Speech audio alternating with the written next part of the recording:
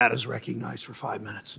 Thank you, Mr. Chairman. Chairman Powell, thank you for being here. Let me start with high prices.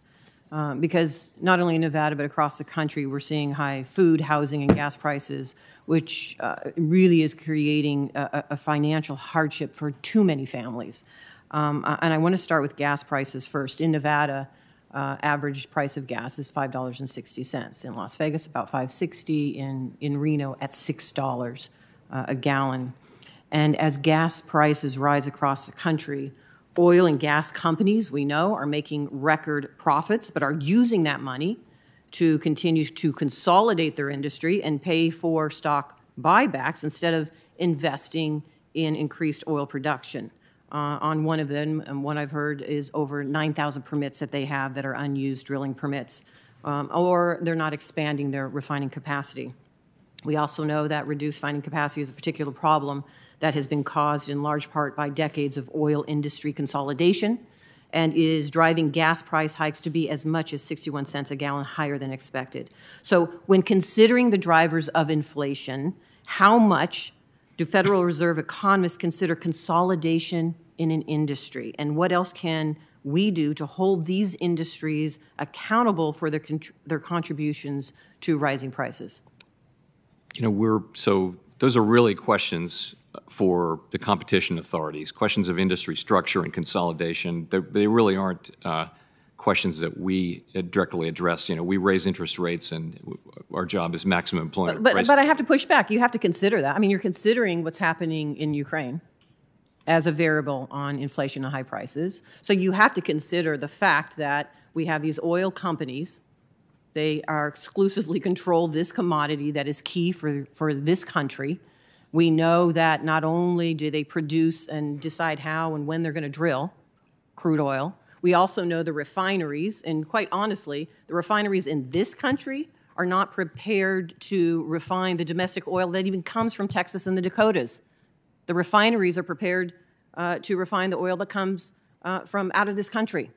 And we also know that many of the oil companies have their own traders that are trading on the price of crude oil in this country. I mean, listen, you just talked about an outside agency. This is why this is so important and why I am a co-sponsor of the Transportation Fuel Market Transparency Act. Glencore was just fined $1.1 billion because they were manipulating the fuel oil prices to their benefit. So that is something you have to take into consideration when we have an industry like these gas and oil companies that are so consolidated. They are having an impact on the prices to the detriment of the people in my state. So that has to be something you consider and take into consideration when you're looking at the impact that people across the country are seeing from these high prices. I hope it is. Please tell me you are.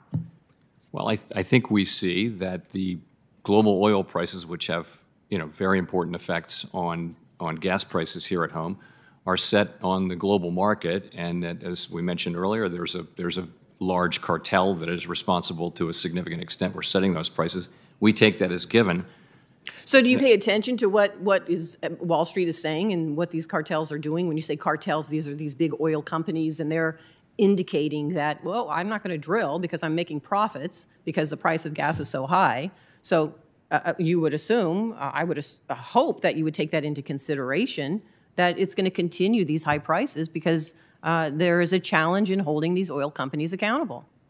So in principle, we pay attention to anything that could affect the use of our tools and the need to use our tools. And I think with the future price of oil, the best thing you can probably do is look at oil futures, because futures in theory should be taking into account all of these factors, and that's what we do. But ultimately, the question for us is, do we raise or lower interest rates?